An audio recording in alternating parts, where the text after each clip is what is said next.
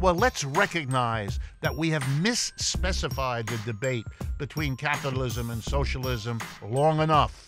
Put aside the struggle between capitalism of a private sort versus capitalism of the state sort.